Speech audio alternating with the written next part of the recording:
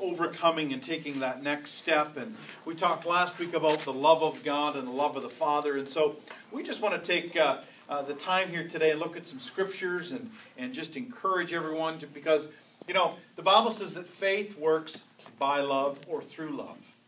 And sometimes we can really get caught about wondering, well, how can I do what God wants me to do? How can I step out and be where God wants me to be? And if you really study the love of God, it's allowing the love of God to flow in you and through you to other people. Because that's what breaks the bondage. Amen? And so whether you're visiting somebody in the hospital or you're visiting somebody in their home, it's opportunity to share the love of Jesus. How many remember Ray Nuff? I remember Ray Nuff. He's been with the Lord a few years now. But I'll never forget meeting him in the parking lot out here at the church. And we used to meet upstairs. And he asked if he could come. He wanted to stop by. He went to a Unitarian church. And so I didn't beat him up about what he was learning about. But I said, you know what, we'd love to have you. And so come on in. And so, over time, he began to come out. And he was always very faithful. And remember, he made the, how many remember what kind of pie he made when we went to at our church picnic? Do you remember that pie? Tomato pie. And that was, that was interesting. But anyway, the neat part there was that he was put in our lives to share the love of Christ and to show him Jesus. And so, Minnie and then his girlfriend, Marie, and I remember praying with her down the hall here. And, so you're going to have people that are going to come in and out of your life that you're going to be able to show the love of Christ too. And that's very important. So when you step out, and sometimes the enemy will come along and say, well, in your little town or your little this or your little job, what possibly can you do for the kingdom? I want you to know that it's your job to simply show the love of Christ. Just show the love of Jesus and allow God to do the work. It's in Him that works to do His good pleasure in our lives. And so we want to do that. And so the Bible declares that Christ in us is the hope of glory or the hope of the world. If you take that word glory, it means the manifest presence of God. So you shouldn't take it lightly when you get a chance to pray for your friend that they get a job or that you get a chance to pray for someone's healing or whatever. All of that is ministering to them in the name of Jesus. And based on that, you're showing them Jesus. And so Roger and I were just talking prior to service about how, some people's approach to witnessing for Christ, you can put them in a chokehold and shake them until they get saved, or you can show them Jesus. And so I'm kind of a little bit more of the let's show them Jesus approach. I'm not saying either or are more or less effective, but I think in showing them the love of Christ is really what Jesus did. And so let's go with me, if you would, please, to the book of John. The book of John, chapter 14.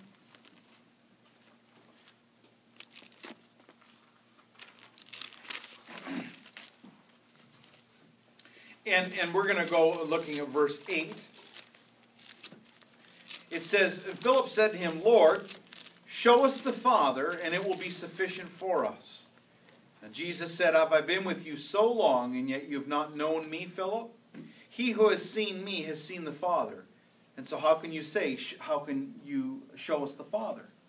Do you not believe that I am in the Father and the Father in me? And the words that I speak to you, I do not speak of my own authority, but the Father who dwells in me, and He does the work. So the neat part here is Jesus was answering them saying, if you've seen me, you've seen the Father. And then He goes on to say, He who dwells in me is the one that does the work.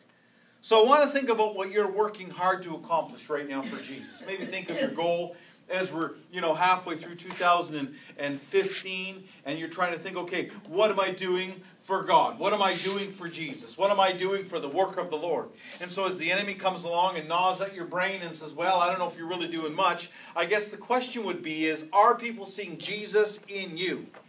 And if they're seeing Jesus in you, then you're doing the work of the Father. And I want you to take the stress off, because it says here that it's God that does the work through you. That's what the Scripture says here. So it didn't say as long as you're sweating enough. I mean, Hannah went and worked hard, and she held up drywall with her head and learned how to screw things in and get things done. But all of that was necessary. But at the end of the day, they were talking about the love of the Father. As the gentleman would get teary-eyed and talk about seeing the love of Christ coming through these kids, that's what was ministering. That's the anointing. John Osteen used to have a book talking about the divine flow. It had a bright cross on the front cover, and it was talking about following love. Because love is the anointing. The miraculous realm of God's love is that as you follow that anointing, that is the love of Christ. And as we talked last week about walking in love, not falling in love. And so when you have something that you're drawn to, you may have had a specific person or a situation that somehow the love of Christ just wells up big on the inside of you, that's a situation that you're to stop and pray. That's a situation that you're to sow into and begin to say, you know what, God's really just drawing me in that area, and I want to go and just believe that God's going to minister to that. You would be far better to minister in that area than to say, well, I've got to make sure I touch 100 people today. No, if God called you to touch one, if God called you to share the love of Christ of one, that's effective. And so what we see here, notice it said that it's God that dwells in you, but it's also God that does the work in His good pleasure in your life. The Father is revealed through Jesus. Now, think of how easily the gospel could be preached if we allowed the revelation of the Father to come from us and through us. Amen? You know, we talk a lot about, there's the grace life, and all of that is absolutely so important, and following in what God has for you. But by showing that the love of Jesus, I had a friend the other day, and he's unfortunately, again, he really struggles with his belief. But he said, maybe someday I'll have to receive that simply by faith. And so, really, that is. So I guess the good news on my part was that somehow I was able to exhibit Christ in such a way that even he would say, I guess at some point I might have to just receive that by faith. Because he's kind of a numbers guy, right? But praise God, that's the building block that you need to do, all right? Many people want to see the manifestation of the Spirit and the gifts of the Spirit, and all of those things are necessary, and all of those things are welcome. But at the end of the day, it's the love of Christ that moves you. The Bible says that love is the one that breaks the yoke, breaks the bondage. The love of Christ says it moves, and it moves you by faith. Faith worketh by love. And so the work part is through love. And so that's something that we need to really look at. Now, the Bible says, and go with me to Ephesians 4:13. We want to look at a few scriptures here.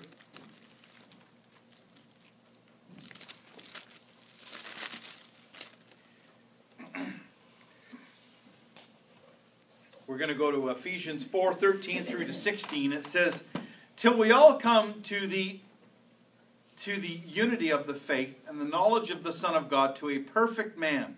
Moffat's translation there says a mature man. A perfect man or a mature man. And so that's something that we need to work towards.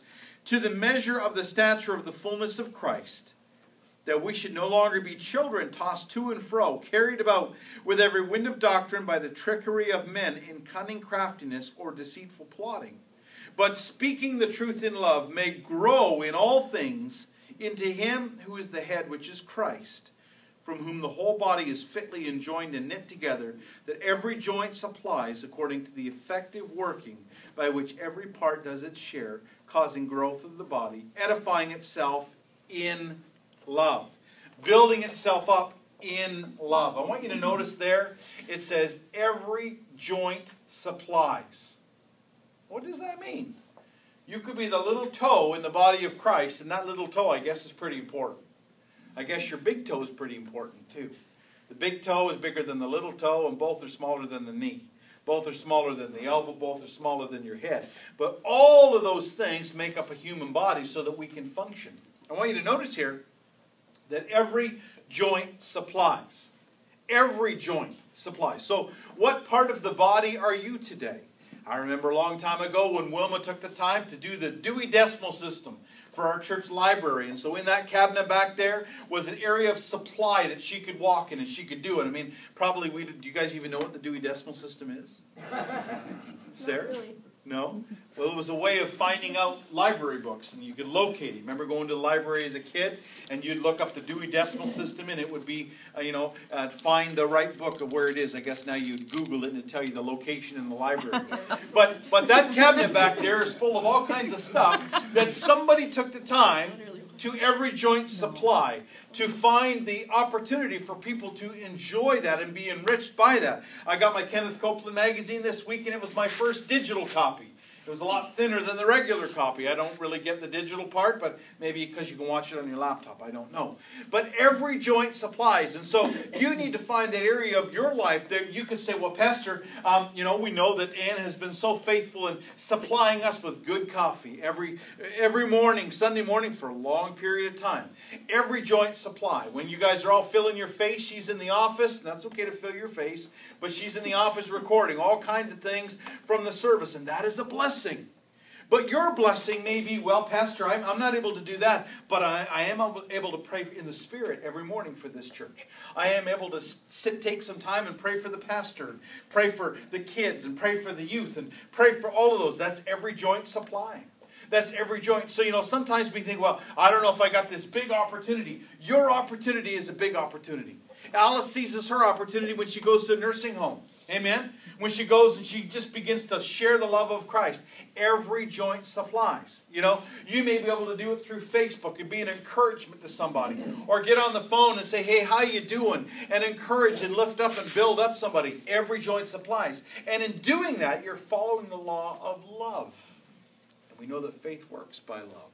And so sometimes if you want stuff to move in your life, you need to step out of your life and say, praise God, I'm going to make it happen in someone else's life. I'm going to build somebody up. We know that every joint supplies fit together. That's what makes the body. That's what makes the body. So the next time the enemy comes along and says, well, you're really not doing much for God. After all, you haven't saw God too much in your life lately. You need to stop and say, wait a minute here. Am I following the divine flow of love? Am I following the love of Christ? Am I following that flow that God has inspired me or just put his little thumb in your heart and said, hey, do this or pray this or go and visit this person or share. And so what you need to do is you're building yourself up in love. The Bible says that there's a more excellent way to see the operation of the gifts of the Spirit in your life, and that is through love.